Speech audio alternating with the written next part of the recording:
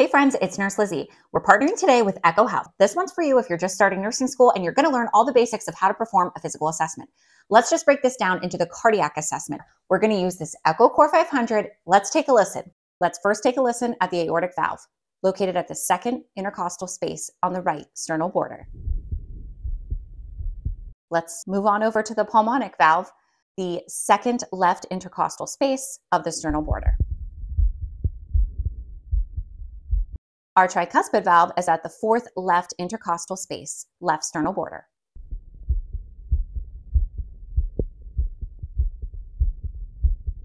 And the mitral valve located at the fifth intercostal space, mid-clavicular line, also known as the apex.